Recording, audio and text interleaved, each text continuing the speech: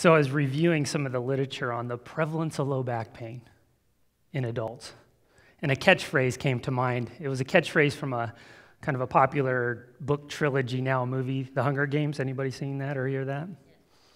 May the odds be ever in your favor. Do you remember that? Well, if you're willing to play the odds with low back pain, a sure bet is that about 80% of adults will experience low back pain at some point in their lifetime. Those are not good odds. Kind of put another way, 1 in 5 will experience low back pain in the next year. What's the number one referral for physical therapy? Low back pain. Number 2 reason for seeing a healthcare professional? Low back pain. Second to what? The cold, the flu. It's prevalent. How do we address it? There's good news. The good news is that about 80% of those who get low back pain, the symptoms resolve on their own in about 12 weeks. The bad news is about 10% of those who get low back pain will experience chronic low back pain. If anyone's had low back pain, of course, severity varies, but as the name implies, it's pain in the low back, but it's pain everywhere. Pain while standing, pain while walking, pain while sitting, pain while sneezing. How? Yeah, so pain with everything you do. So what do? You lie down.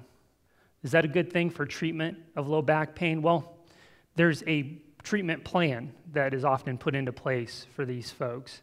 It includes a variety of therapies, if you will. Obviously, pharmaceutical is one of them. But exercise therapy is a big part of that. Specifically, exercises like spine stabilization exercises. So what I'm not going to tell you, okay, so the message is not this, that when we look at the research, land-based programs are inferior to aquatic-based programs, and returning people to everyday activity who have low back pain that minimize their, it's not the case, and it's largely because we have such a paucity of research, such a small amount of research in the area of aquatics and low back pain. Now, there are some studies out there, and they show equal benefits, but my message is going to be a little bit different here. It's not whether one's better than the other, it's the difference in getting to that point.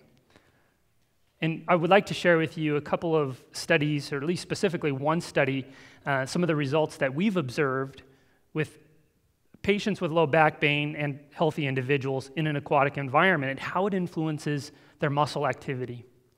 This is critical for development of spine stabilization exercises. That is, if we understand the muscle activity, then we can better sort of formulate a therapy that leads to better functional outcomes. So, in fact, I'm going to have you do one of these exercises, because this first exercise, we had individuals with low back pain and healthy individuals perform this in water and on land. It's a very popular spine stabilization exercise. It's meant to minimize the load placed on the disc, which is often referred to as the sort of the cause of some low back pain symptoms. It bulges and puts pressure on surrounding nerves. It's called the abdominal hollowing exercise. Now, I know there's some physical therapists in here who could guide you through this better than me, but I want you to visualize your belly button. Got it? Visualize your belly button. I want you to pull your belly button back to your spine and up. Okay, so back and then up. That's the abdominal hollowing exercise. We monitor muscle activities, the muscles that surround the spine and the trunk during patients performing that on land and in water. What we observe is less muscle activity in water. Okay, now that's, at first you might think, well, that's a bad thing, but again, when we look at exercises for low back pain, the idea is to not necessarily load the spine vertically. And what happens with many activities for spine stabilization on land is they're performed in a horizontal position to minimize the load placed on the back. And they're not able to stand in a vertical position and perform these exercises. In the aquatic environment, because of buoyancy and all these other features that we've talked about, it appears that you can engage those muscles at a more optimal level in water than on land. That's right, a more optimal level. There's a cutoff they call 40% of maximal voluntary contraction. And in the water, it's always below 40%. That's good news, because most activities that you prescribe to someone with low back pain in the water will probably not activate the muscles above that 40% level.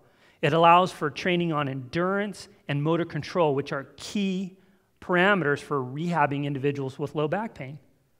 So that's good news. There's some many other differences. And I would like to list some others, but let me just share one more before I give you my take-home message here.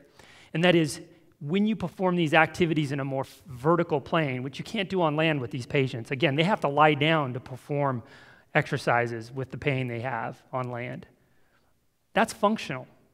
That's specificity, which are key to returning people to everyday activities, okay?